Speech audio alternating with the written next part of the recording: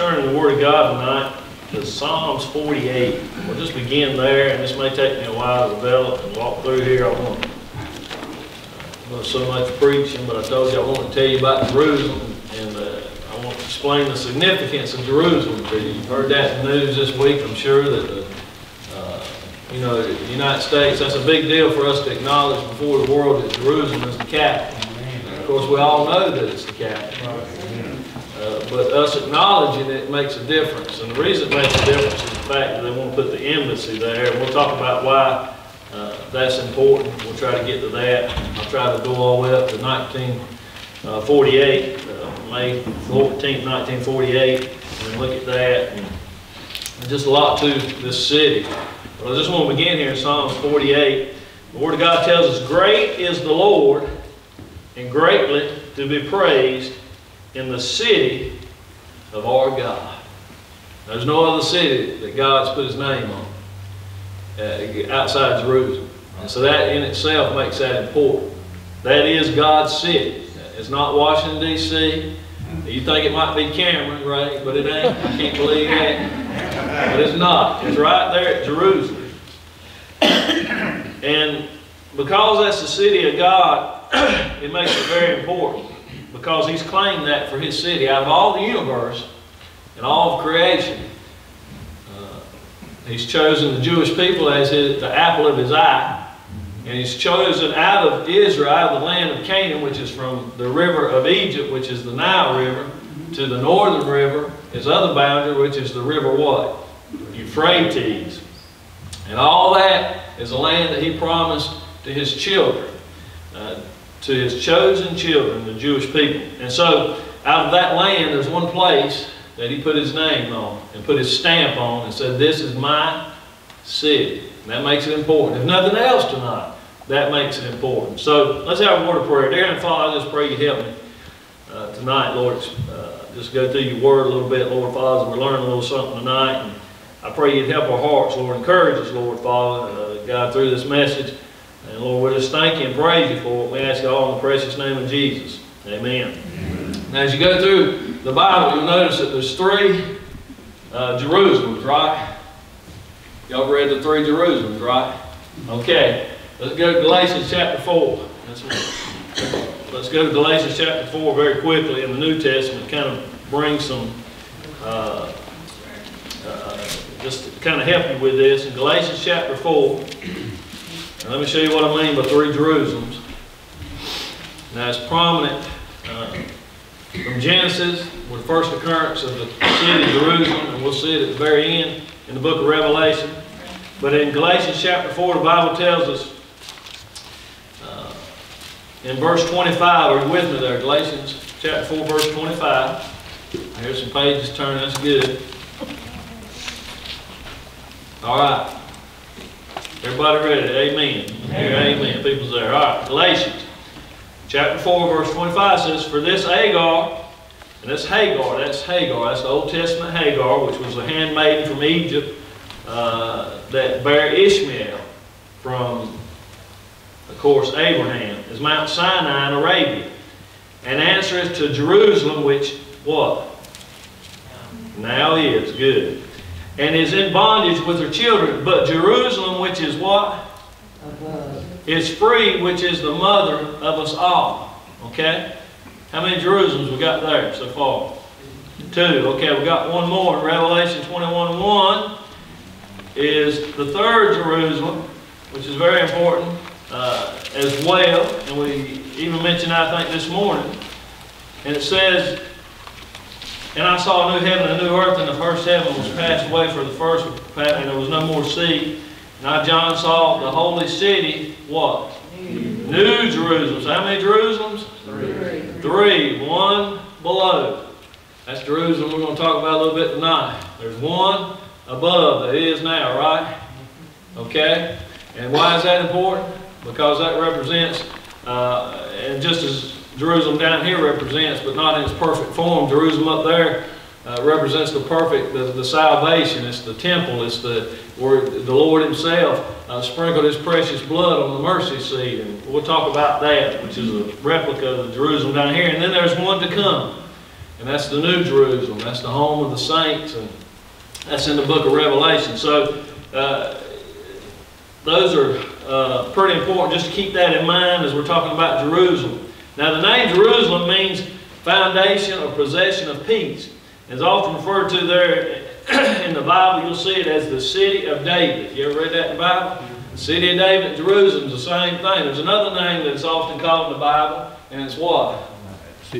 Mount Zion. Mount Zion, city of David, Jerusalem. All these places, when you hear those things, they're all the same place, okay? So don't get confused when you read that in the Bible. They're all three the same thing. They're all talking about the same thing. Now, the word Jerusalem is mentioned 767 times in Scripture.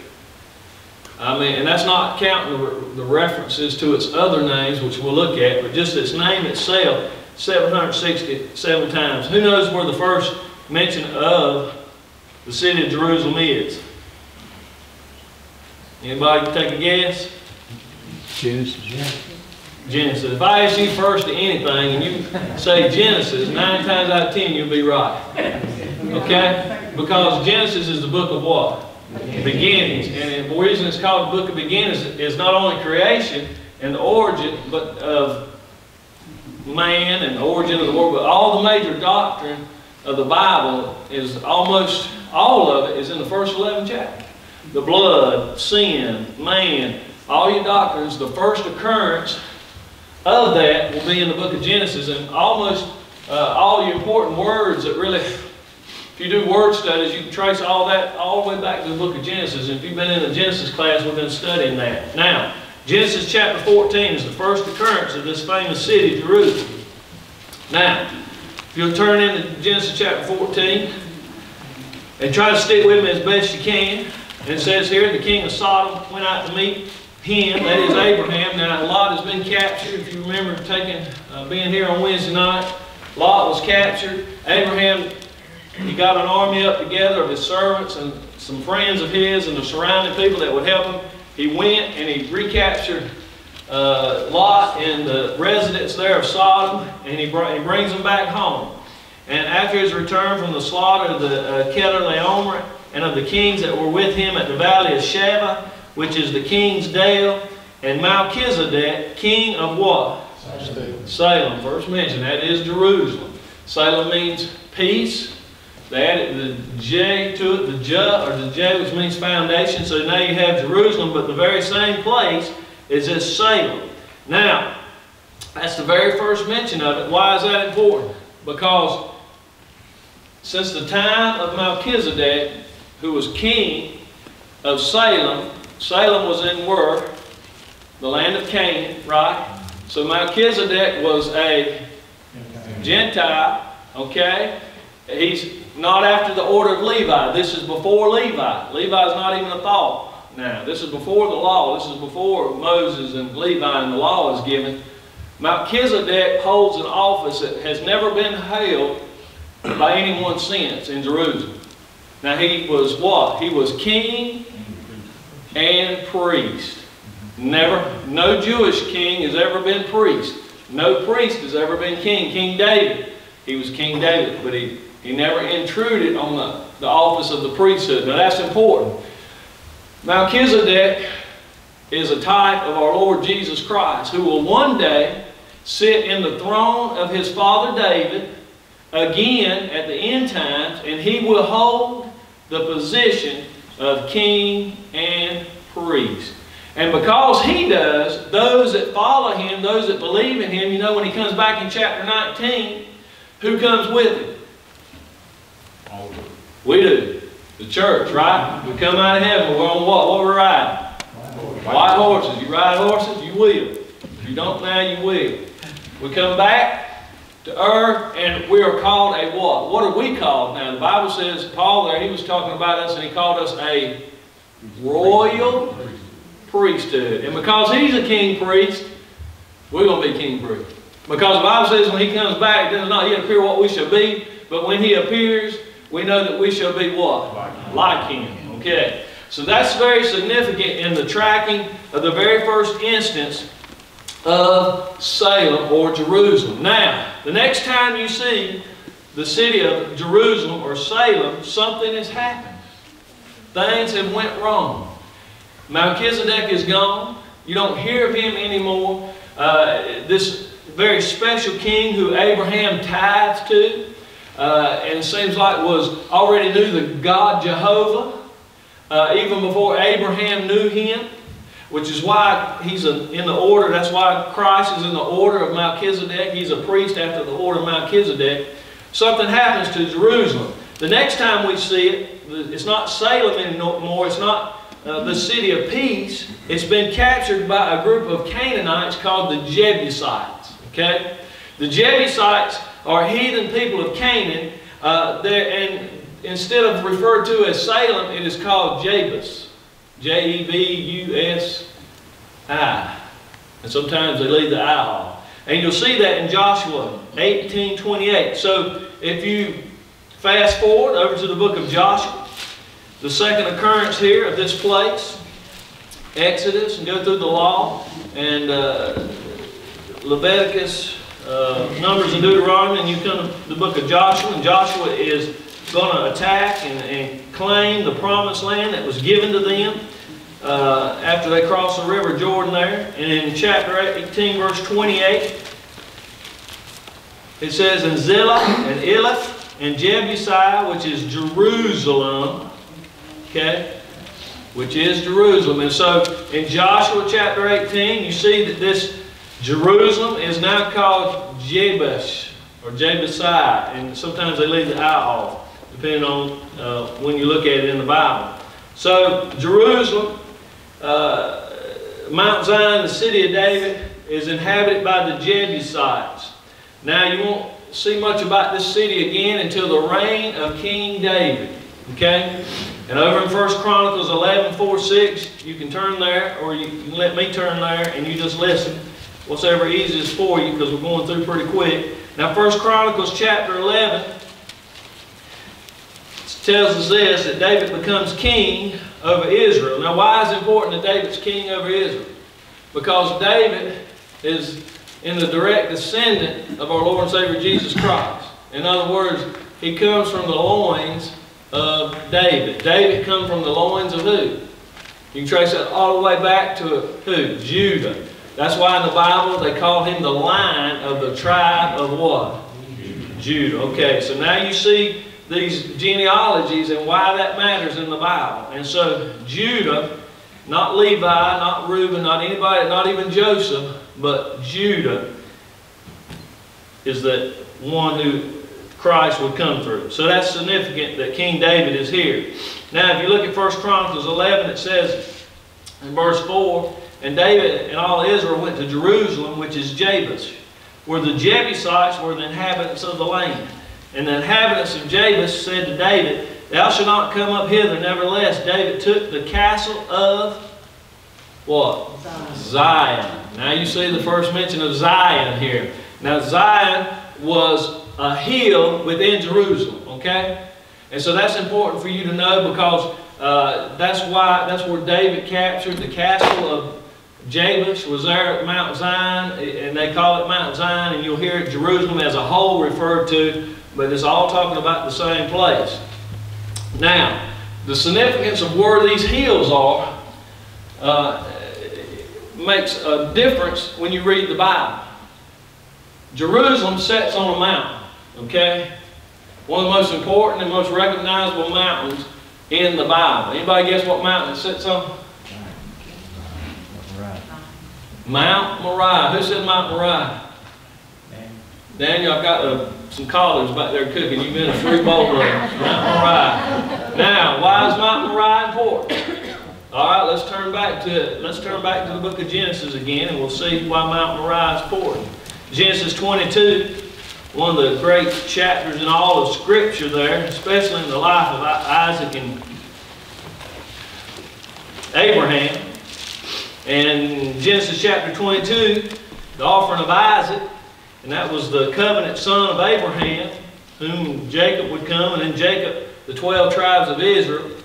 And it says, "And it came to pass after these things that God did tempt Abraham, and said unto Abraham, and he said, Behold, here I am. And he said, Take now thy son, thine only son Isaac, whom thou lovest, and get thee into the land of Moriah, and offer him there for a burnt offering upon one of the mountains which I will tell of thee. Wow. You see the significance.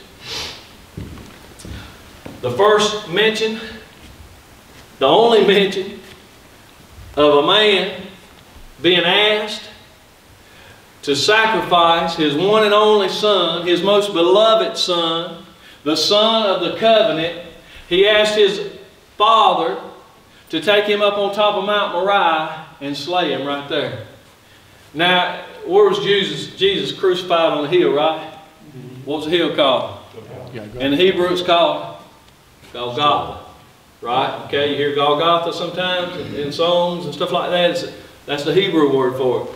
Greek is Calvary, right? That's what it's translated into you, the Calvary, okay? So, you see the significance of that. Abraham found out that the Lord would provide right there on Mount Moriah. You know where Mount Moriah is? Mount Moriah is where Jerusalem is, okay? Christ is crucified where? Jerusalem, okay? And so the first sacrifice there on Mount Moriah, which would be Jerusalem today, points towards the sacrifice that Jesus Christ made at Jerusalem. Today shed his blood. The Bible says that Abraham saw, Jesus said that Abraham saw my day and was what? Glad. Remember when he said, I am? He said, before Abraham was, I am. Well, now you see how that just tortured the Pharisees. Because I am is the name of who? God. And so when he said, I am, they all knew that he was saying what? That he was God, right? And so it tortured them, right? And so he said that Abraham saw my day and he was glad. What did Abraham see? He saw Jehovah Jireh, didn't he? He saw the God that would provide, didn't he? He saw a glimpse of what? He saw a glimpse of Calvary. He saw a glimpse of the spotted lamb stuck with his horn and his head in the thorns, right? You see the significance now of the very first mention of that sacrifice and why it's important, why that city is important. Now, you see as you go forward, and we'll fast forward there, not only was it a place for the first sacrifice, so even from the Old Testament, it has everything to do with our salvation and the recognition of our salvation and where it was and what it was all about. You'll notice as you fast forward to the book of Kings, it's a place where the first temple is built, okay? So if you fast forward over to 1 Kings 5:5, and you can go with me if you want, or I can read it to you. King Solomon takes the throne. David always wanted to build a temple, but God wouldn't let him. He was a man of war, and a man that had shed so much blood. He said, King Solomon is going to build my temple. In verse 5 he says, and behold, I propose to build a house unto the name of the Lord my God, as the Lord spake unto David my father, saying, thy son whom I will set upon thy throne in thy room, he shall build a house unto my name. So he builds this house. He builds the first temple, and where does he build it? Jerusalem. He builds it on Mount Zion. Now why is that important? Because the temple is everything about the what? The presence of God. It's about Jesus Christ. Everything in the temple speaks of Jesus Christ. Everything in the temple is the type of the one that would come. And so you had all these things going on in this little town called Jerusalem. Now, significant about this, and we'll talk about this a little more, is that Jerusalem, who can tell me what the biggest export and the most valuable thing Jerusalem does? You can't tell me, can you? Because they're not rich in oil that we know of. They don't export oil. They're not a major steel manufacturer. They don't do anything as far as the world would look and say this is an important city. None of that at Jerusalem. It's not on any kind of trade route. In other words, you don't go to Jerusalem to get anywhere. It's like Cameron. If you want to go anywhere, you don't go through Cameron.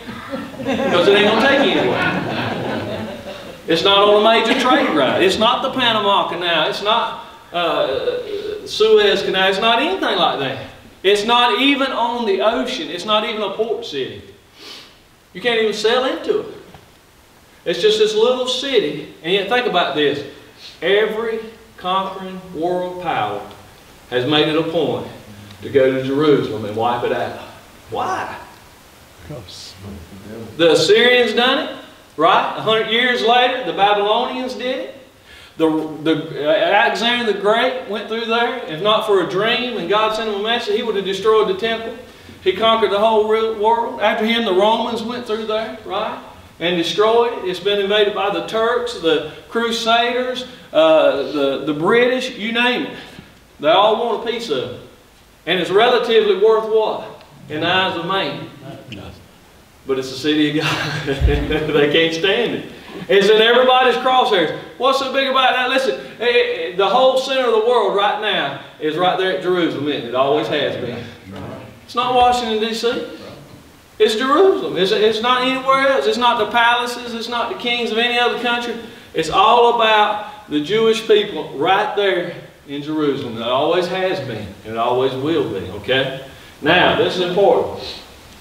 That all this would be going on in a relatively insignificant place makes all this, you see, even more important. Now, the temple, of course, would be destroyed by the Babylonians, right? And they would be taken into captivity, the people would. But during the period of Ezra, led by Zerubbabel and Joshua the priest, another Joshua, not the Joshua of the book of Joshua, but another one, they would come back and they would lay the foundations and build temple number. Some of you got that. I was not making peace. I was trying to help you out. But some of you still couldn't be helped. So anyway, this is temple number 2 has been built. Later, some 100 years later, a century later, another man would come and he'd finish the walls around. His name was who? Nehemiah. And they would rehang the gates, right? Okay? So that's the second temple. You don't hear from this again. It's destroyed again during the what we call the silent years, okay? Which the Bible doesn't record from Malachi to Matthew. It's rebuilt again by who? King Herod. It's one of the 7 wonders of the world at this time. So that's another temple. It wasn't built by the Jews, but it was built by Herod. It was built by the Romans to pacify them. And so they don't a lot of times count that temple, but you could count that as the 3rd temple, or not count it at all.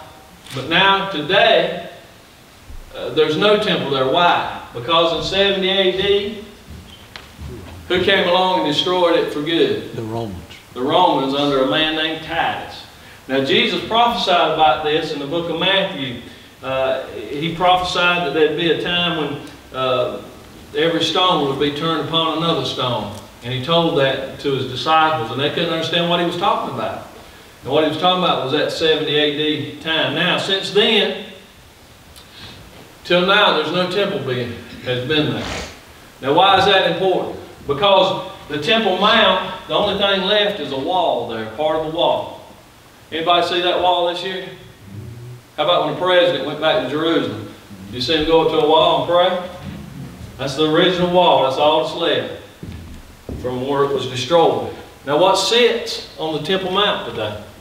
The dome, rock of the dome. The dome of the rock. It's got a big gold thing. You ever seen that on TV? Okay, that's a mosque. Okay?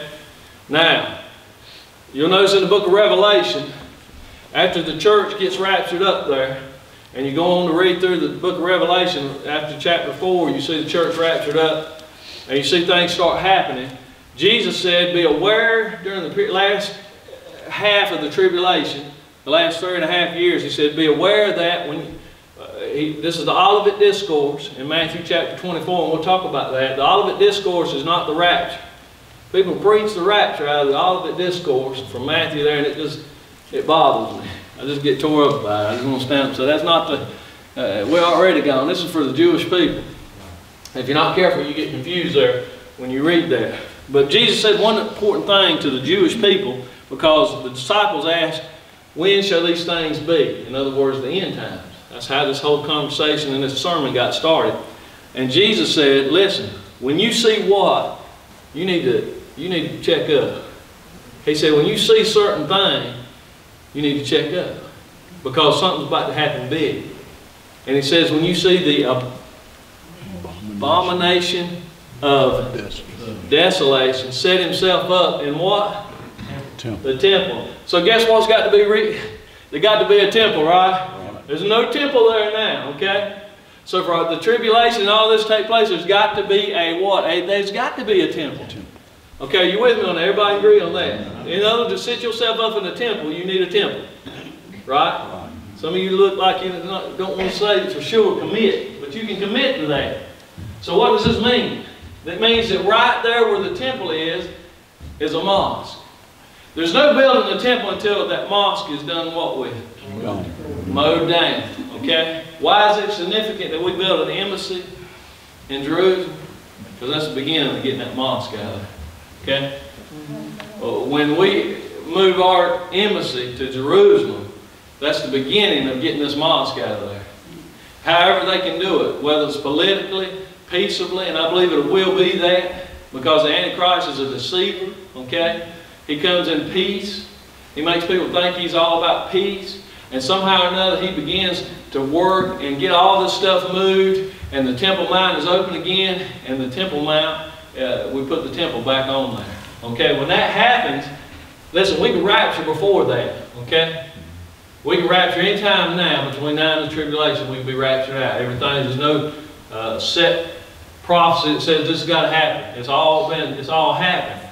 And so, but I do think that we're able to see some of the birth pains. I believe this is seeing us something that's important in the future. And so, I'm not an expert on that, but I do know some of that stuff. So, now, the reason this is important is, well, let me just turn to Olivet Discourse, because you really need to understand the Olivet Discourse and understand what's going on here.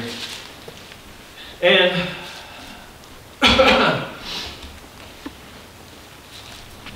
here's chapter 24, and I just mentioned this.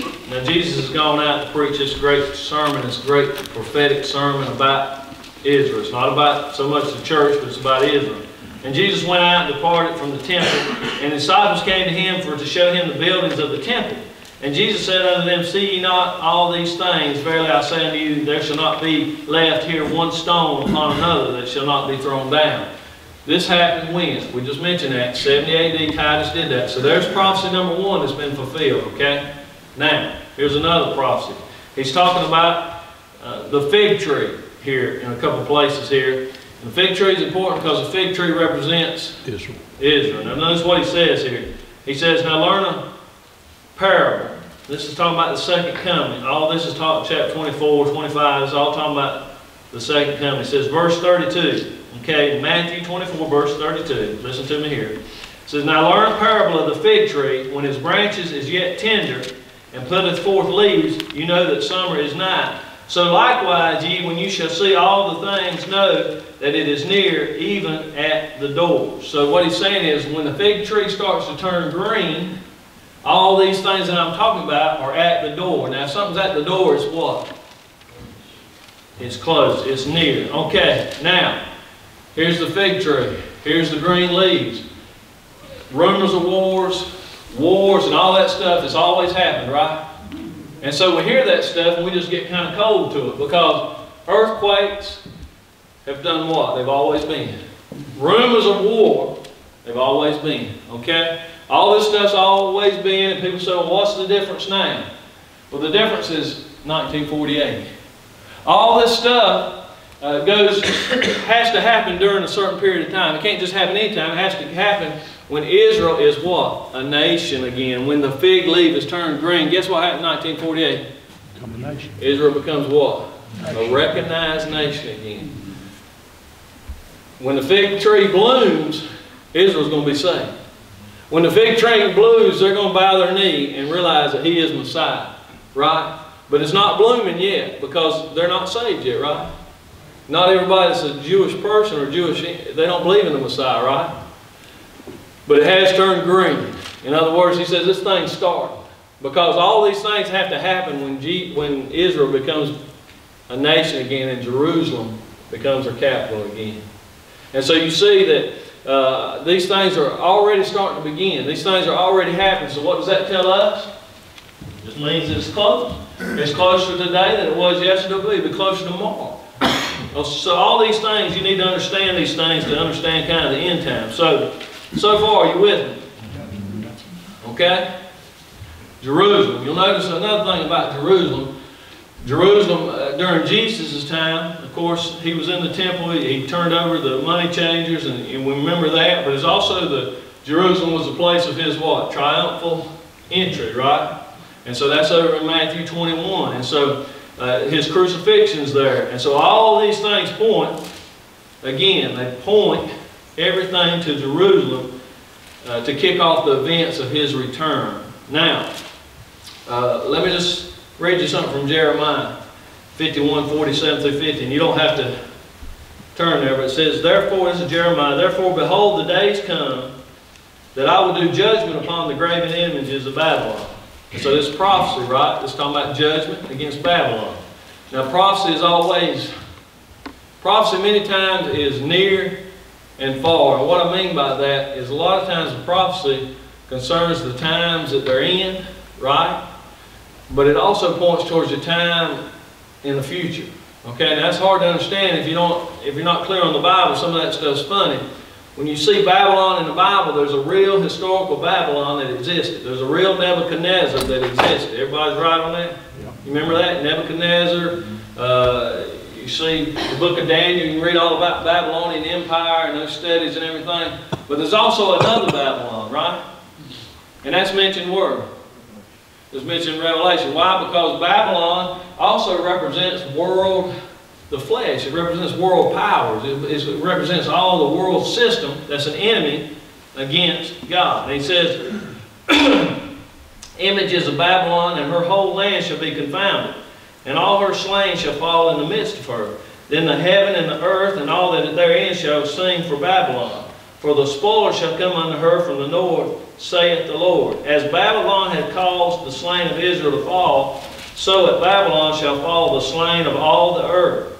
Yet that have escaped the sword, go away, stand not still, remember the Lord afar off, and let Jerusalem come into your mind. You know what? That's a good verse, isn't it? He's saying, listen, no matter what's happening out there, when you see me start taking when you start seeing the Babylonians fall before me, and I become a cup of trembling to them, and I start dealing with these things. And listen, if you're God's people, it doesn't matter if you're over here and you're over there. It doesn't matter where you're at in the world. When you start seeing this thing, this is Jeremiah prophesying hundreds of centuries before. He says, you know what you need to think? You need to let Jerusalem come into your mind. He said, you need to be thinking about what? Jerusalem. He could have said, you need to be thinking about the Lord. You need to be thinking about, but he didn't. He said, when you see all these things happen, he said, I just want you to sit down, take a load off your feet, and let Jerusalem come into your mind. Amen. Okay? So why are we talking about Jerusalem tonight? Because I'm seeing some things out there in the world, and the Lord told me when I start seeing these things happen, to sit down for a minute and just let Jerusalem come into your mind. Because Jerusalem's going to be what? A blessing. He said, just calm down.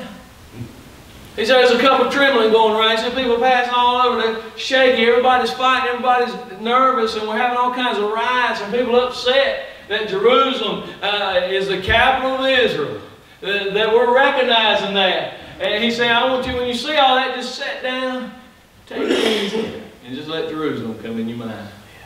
Because you know what Jerusalem is, don't you? What do we say it meant? It meant peace, don't it? He said, just be peace and let my city that I put my name on come into your mind. And everything you think about Jerusalem will bring peace to your mind. Okay? And so Jerusalem is something. So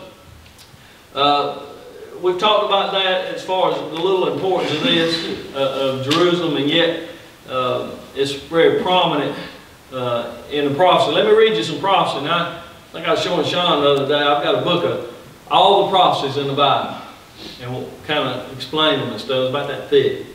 I mean, it's amazing how much prophecy, and almost most of it is already fulfilled. But let me just read you some here that I picked out that you might have already heard, so that it would be kind of familiar with you. I'm finished now. Ain't this interesting, anybody? I laid up in bed all night thinking about it. I had Jerusalem on my mind. I can tell you right now, it came into my mind. I couldn't stop thinking about it. Daniel 9:25. Know therefore and understand that from the going forth of the commandment to restore and to build Jerusalem unto the Messiah the Prince.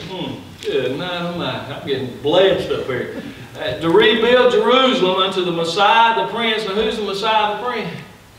Alright then, come on, somebody amen that. They're going to rebuild Jerusalem. They're going to rebuild all this temple stuff. Shall be 7 weeks and 62 weeks. Now, I won't get into the 70 weeks of Daniel because I did that in Revelation and y'all left here staggering. But I'll talk about that one day, the 70 weeks. The street shall be built again, and the wall, and even in troublous or troublesome times. We're having troubled times, ain't we? He said, don't worry about that. He said, I'm still going to rebuild Jerusalem during these troubled times. Let Jerusalem come into your mind. Micah 4:1-2. But in the last days, this is talking about the Lord's second coming. You know the Lord's coming back and setting foot on the earth. You realize that, right? That's not the rapture. The rapture, He don't set foot on the earth, okay? The dead in Christ will rise first, right? And then those of us which remain, we gather together and meet Him in the air, right? So shall we ever be with the Lord. But He doesn't return. When we go up to heaven with Him, we have the marriage supper of the Lamb, the judgment seat of Christ, and all that. While that's going on, all hell is breaking loose down here, right? And in chapter 19, we come back. Satan is bound for 1,000 years. During that time, the king's millennial reign, when Jesus will reign where? In Jerusalem. He'll be on the throne. He'll rule and reign right there in the seat of David, his father. Now, but in the last days, that's what he's talking about. Now, where's he going to set his foot at? The first place he's going to set his foot back to his word. Stop answering all the questions. Mount Olives, right? Right where he did what? Preached the Olivet. Well, y'all getting a hold of this, ain't you? You see how all this stuff goes together. That the mountain of the house of the Lord, listen, the mountain of the house of the Lord shall be established in the top of the mountains. The house of the Lord is the temple of the Lord. It will be built right there on Mount Zion. He said it right here, guarantee it. Shall flow, and listen, he says during the millennial reign, all the people shall flow unto it, and many nations shall come and say, come, let us go up unto the mountain of the Lord, and to the house of the God of Jacob, and I will teach us. He will teach us His ways, and we will walk in His paths, for the law shall go forth of Zion, that's Jerusalem, and the word of the Lord from Jerusalem. Think about that. People are going to be coming from all over during the reign of the king, the millennial reign, 1,000-year reign. Y'all know about that, right? That's kind of very mysterious, but it's a 1,000-year reign. And all the countries and the nations, they send their emissaries to who? King Jesus. Because you know why? The Bible says this got to happen. Every knee's going to bow and every tongue confess that He's Lord. And they send their emissaries to Jerusalem, to the temple, to His throne. And when they come before Him, every knee's bowed. And every heart's humbled before Him because He's King of kings and Lord of lords. Amen. And He says, you're going to rule and reign with me. My goodness, I don't know. I might be right here ruling Cameron. I'm the mayor of Cameron back in the millennium, baby. Zechariah 2:12, and the Lord shall inherit Judah, His portion in the Holy Land, and shall choose Jerusalem again. Okay? Let me read this. Matthew 24. When you therefore see, I've done read that, the Daniel, the abomination of Daniel, desolation appears there. He said, let him understand this and scream it from the housetops and don't just, hey, I'm coming back. You know all these things started. So we have a rundown here of why Jerusalem is important. Now, in our next study, we're out of time now, but would you like to hear some more about Jerusalem? Yeah. I can go on about Jerusalem here, and so we'll have another evening. I'll come back and we'll try to get on out here to 1948. I'll give you some history stuff, maybe during the Lord willing, if He don't get me on something else. But let Jerusalem come into your mind. Now let me tell you something that's a great encouragement to me. It always has been in the book of Psalms. And I know this is your favorite verse too. You probably got it wrote on your refrigerator or something. Psalms number 2. Psalm number 2.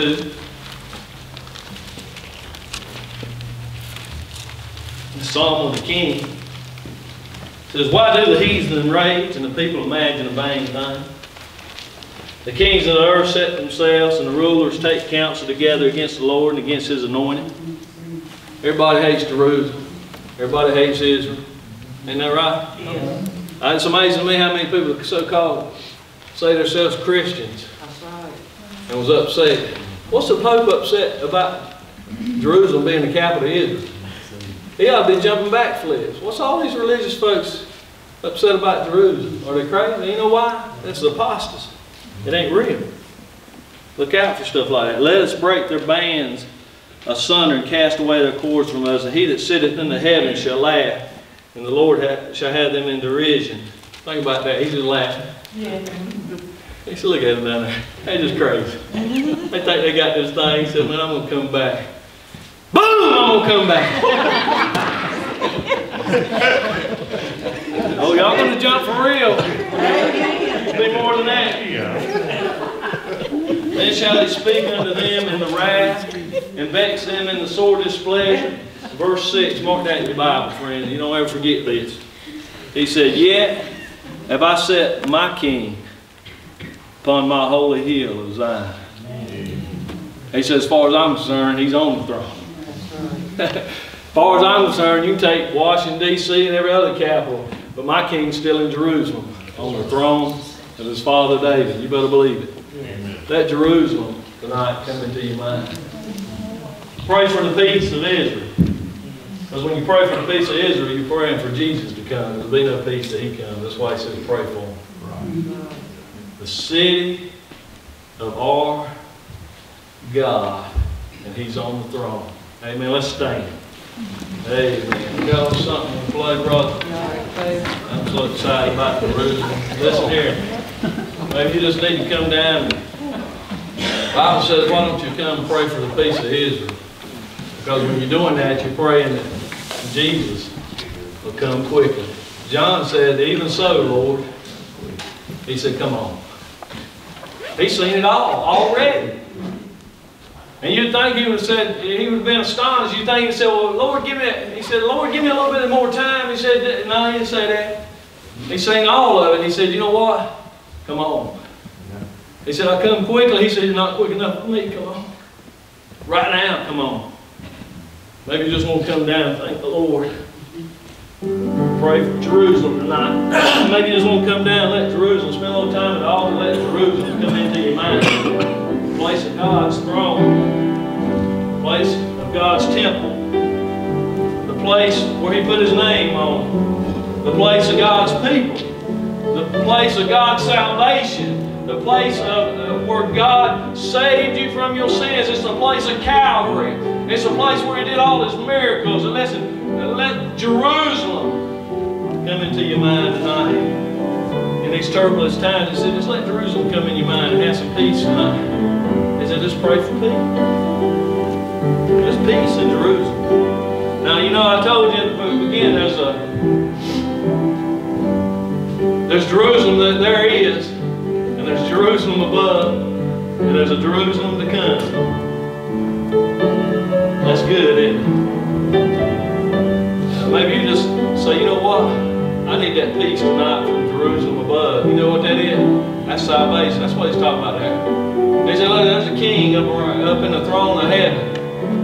And listen, He was making a covenant with you. And why don't you come receive that covenant from Jerusalem above? Get some peace. Maybe you had a storm.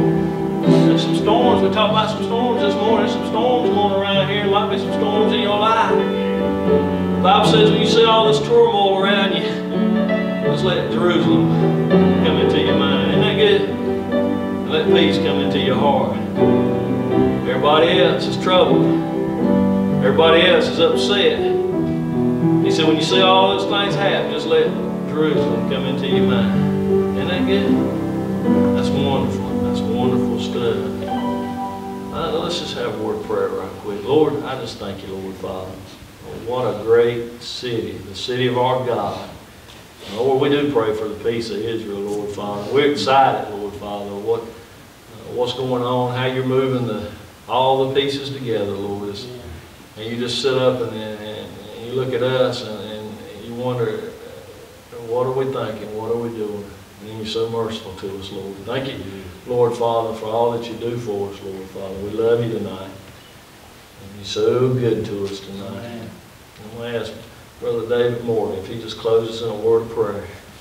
Lord, we just thank you and we praise you, Lord, for your goodness to us. We thank you for your mercy, Lord. Thank you for your love, Lord. We just thank you for the opportunity we have to come and hear your word explained to us tonight, God. I pray that it would impact our lives, that we would have Jerusalem on our mind, Lord, have you on our mind, Lord, to be looking and be ready. We ask it all in Christ's name for your sake. Amen.